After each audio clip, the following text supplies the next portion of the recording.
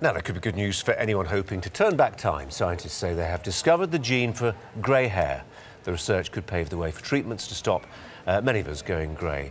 Dr. Kaustubh Adhikari from University College London is the lead author of the report, joins us now from our central London studio. Doctor, a very good day to you. What have you discovered? We have discovered a gene called IRF4, which is associated in our study with hair graying. We previously saw this gene to be associated with hair color as well. And you know that hair color is caused by a natural pigment called melanin, which is present in our skin, hair, and eyes. And a particular variant of this gene, which is present in around 15% of Europeans, gives them a slightly higher chance of having lighter hair color, such as blonde hair, and also a higher chance of graying at a particular age. Why does this particular pigment suddenly reduce in quantity, or does it just stop being produced altogether? How does that work?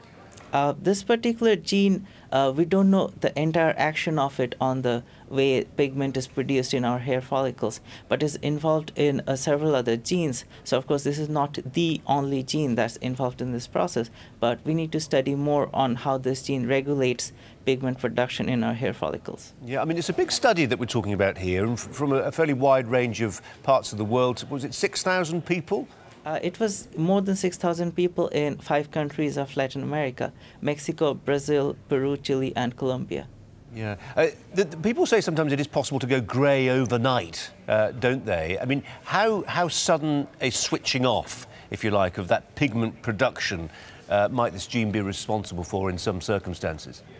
We haven't studied that specifically, but we have to remember that hair graying is indeed shutting off of pigment production in hair follicles, but that happens generally slowly throughout our scalp at different parts of time. So we haven't really studied specifically that sudden hair graying, but we have studied as hair graying proportion changes on your scalp as you age, for example. And Doctor, the question I'm sure you're sick and tired of being asked, but it is the one that people inevitably think of, is to what extent any kind of genetic manipulation might be used to switch this gene off or modify this gene's application in some way such that you stop people going grey. I mean, you do the hair dyeing business out of billions of pounds globally if you were to do this.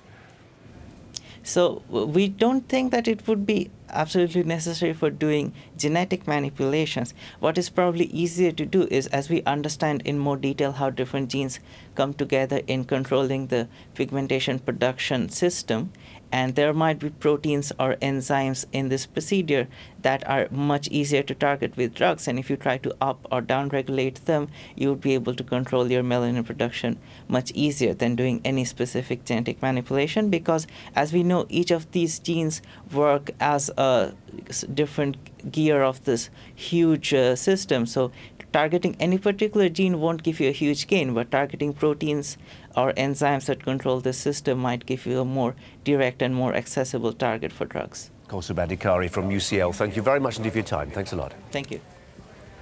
Would you have avoided going grey if you could have done? No, I don't understand. I struggle a little bit with the whole diet. I mean, you know, there are plenty of people in here who take a different view from me. Not you, I hasten to add. You're just grateful you've still got hair, aren't you? There's the rub.